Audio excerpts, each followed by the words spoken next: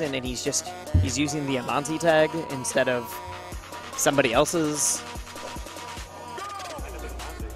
I know he signed up as Amanze. Like, this isn't us putting it in. This is how he signed up. But DK Pit, Pokemon Stadium. I mean, ideally in this matchup, Pit's going to be using his superior mobility, and he's the only one in here with projectiles, obviously, but he's going to try to use those to really just run circles around this DK. And so I don't like that he's... It's about even, but I don't like that he's throwing himself right into the path of this giant gorilla. Especially because that's very un-Amanze-like. Amanze is very much the type of player to sit back, dash dance, use some of his projectiles, and just make the player come to you, make it feel very tentative. Try to get that to happen, but instead he's running right at DK and getting grabbed and getting punished for it. What's up? Darth Shard here. Yup. Alright, so DK's up. Okay, I like the jab. Isn't it amazing how DK can just like combo anyone out of his throws? Doesn't matter the weight, just like he's got an option for it. I mean, and it makes sense for his character. Yeah, I totally agree. Like, I'm glad that he has that. Yeah. I know some people say like, oh, there's like auto throws, auto this, but like, he still has to follow. He still has to choose the mix-ups and do everything like that. Yeah. But as far as a character, he is a giant gorilla who just like, it's what you kind of imagine. Yep. He hits hard and like just grabs. And apparently has back airs. It's the one thing I don't think fits the character, and it's the one thing every single DK does. Yeah, it's true. That's basically how you win with melee DK, I think. Okay, he goes a little low. Back airs, not airs.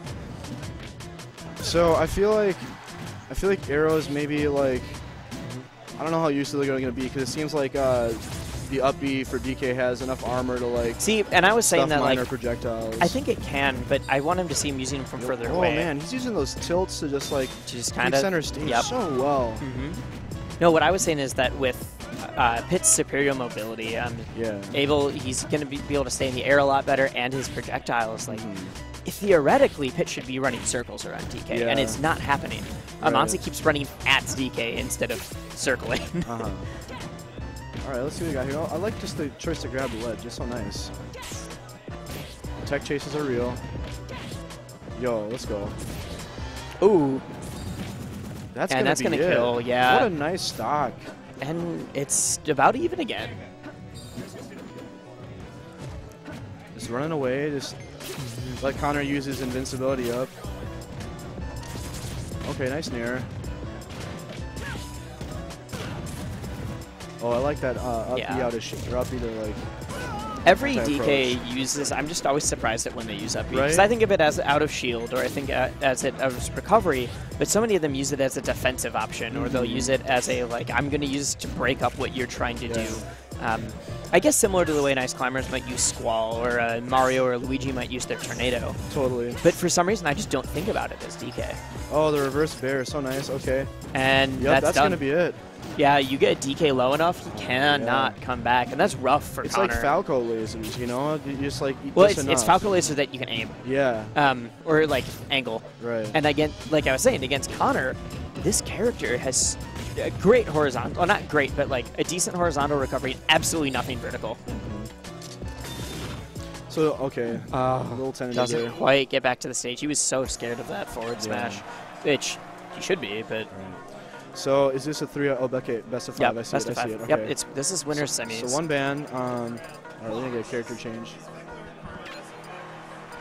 All right, so if we're going Fox, then Connor's gonna probably ban. Yeah, I would think FD probably, right? You think Connor's gonna ban FD? Well, I feel like the chain grabs are gonna be really strong. Right? I don't know. But his own chain grabs are also gonna be strong. Yeah, there. sorry. Oh, I'm getting mixed up who's who. Oh. But yes, Connor's the one banning. Right. Okay. So. Interesting. Yeah, I do agree with this choice to switch to Fox. I think while his pit's fun and it's good.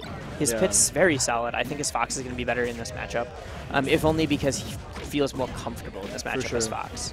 I almost feel like DK is the kind of character too that like if you don't know what you're doing against a DK, you just get messed. I feel like you almost have to give him a melee high tier sometimes because like he has, I feel like, such a really good spread against a lot of the like PM characters. What do you mean, give him a melee high tier? Like, I feel like he's gonna get out neutraled by. Oh, like, give him as in like play one against Yep, him. yep. Okay, okay. So like a Fox or like a Marth. I mean, DK Marth is kind of interesting, but like a Sheik.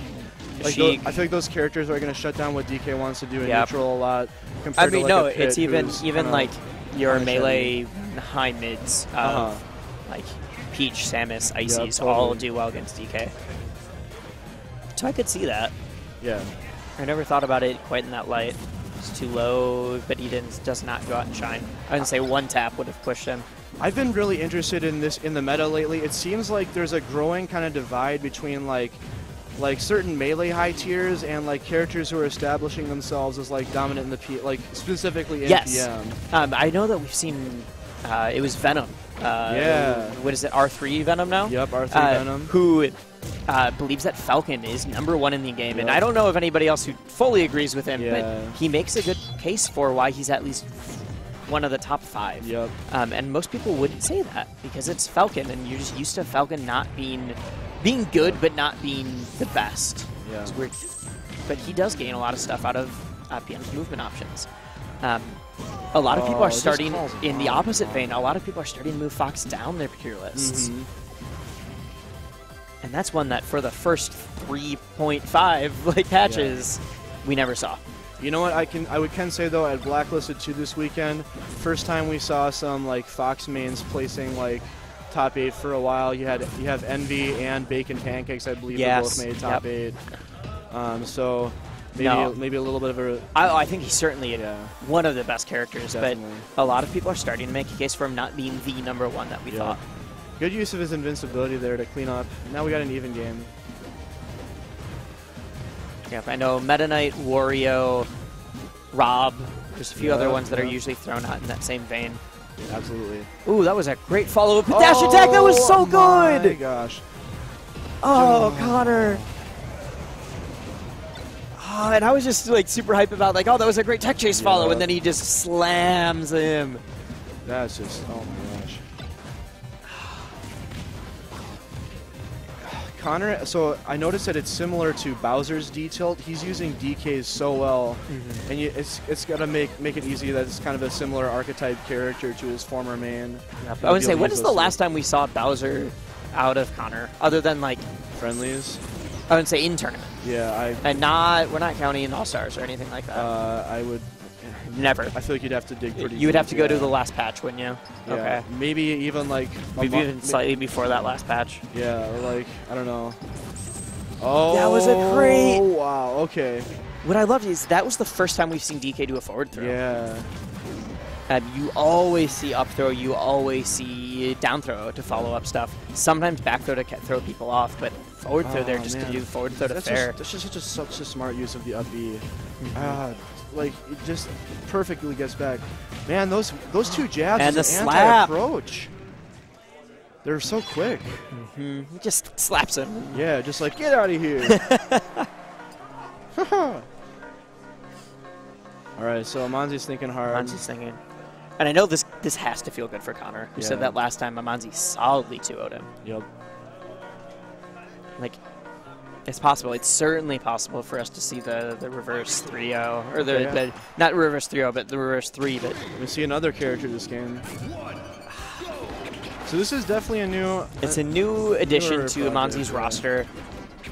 It's not quite there yet in my mind. It has some good performances. Oh, it's got some great performances. But it also has, like, I'm pretty sure I'm 2-0 against his Ivysaur in games. Yeah, and that's the weird thing. Like, it's got some good wins against some solid players. Yeah. It's just... It also doesn't do good Ivy things sometimes. Yeah, sometimes. I think what Amanze needs to do to tighten it up, more than just learning combos and things that come with practice, or like learning some of the general like good setups for Solar Beam or for some of his sweet spots, is he's not using those sweet spots, or like you'll see him grab and he very rarely pummels. Yeah. Stuff like that. He's not making use of the like.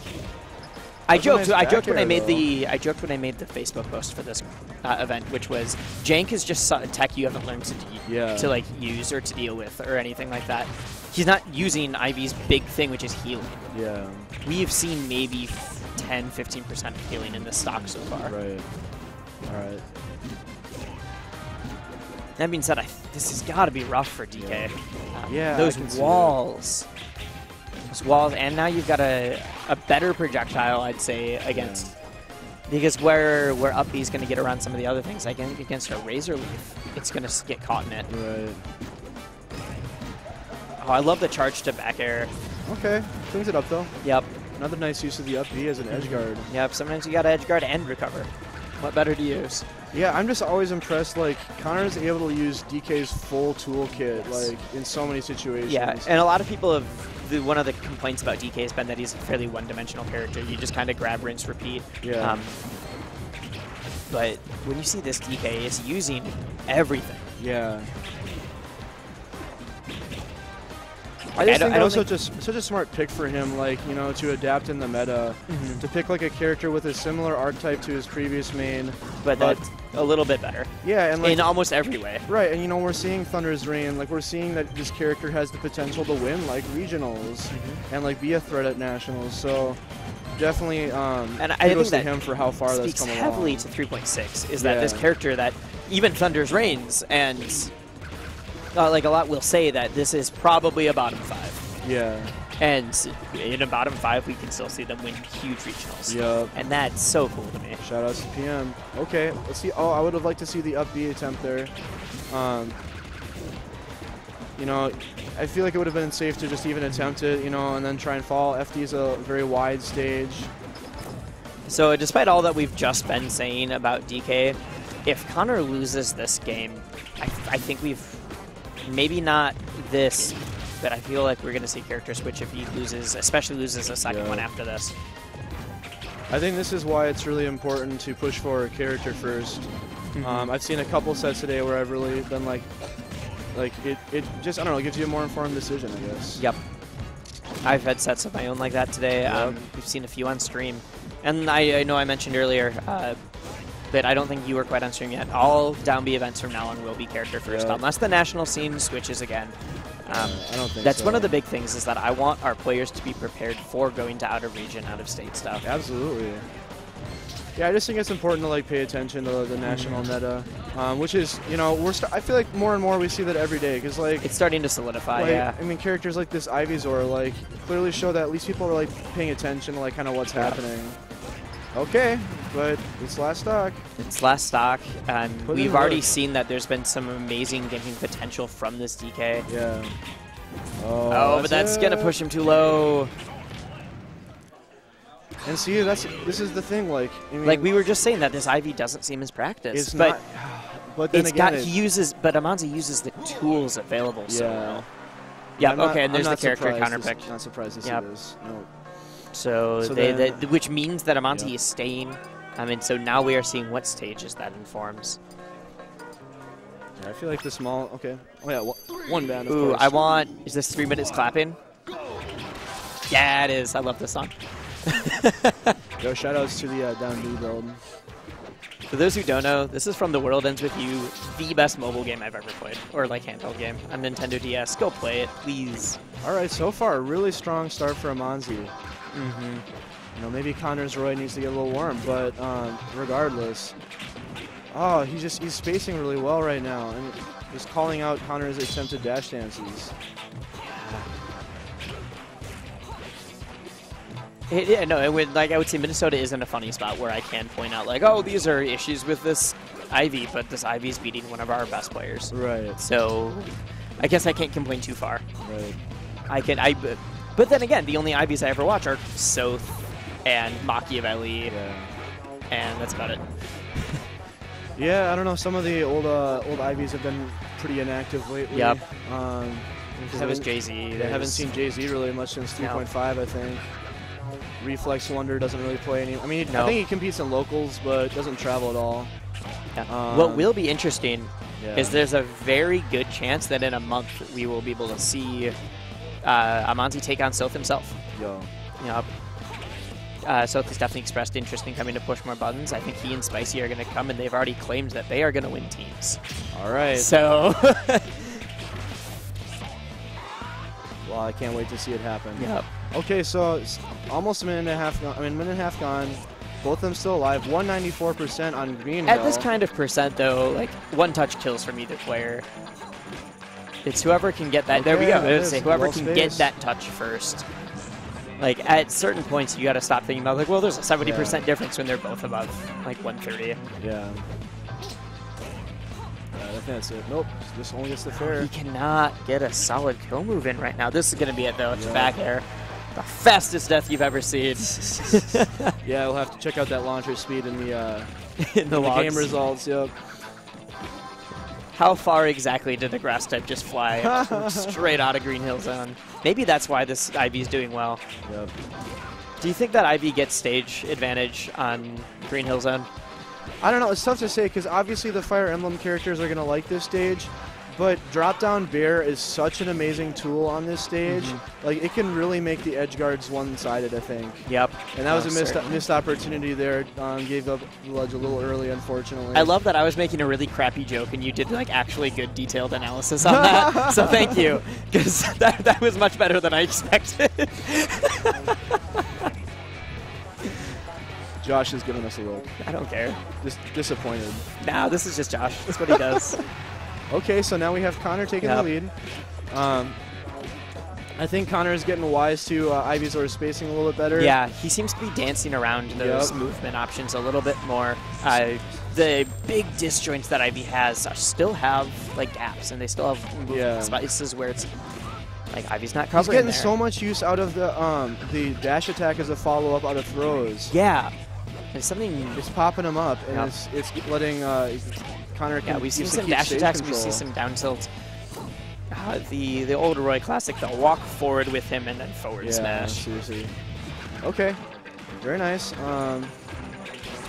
Amanze actually was playing as Roy against me earlier in friendlies, and something he remarked is that when he tries to play Roy, and likely when he plays against Roy, and that's why I bring this up specifically, is that he gets confused because he wants to play him like Marth. Yeah. And they're very similar, but with some huge key differences. Yeah. I mean, the big one being where the sweet spots are, but that can be changes really the tough. entire play style in a way, because you're not trying to make use of the disjoint in the same way. Right. Okay, very nice. It's almost more akin to having a club than having a sword at that point.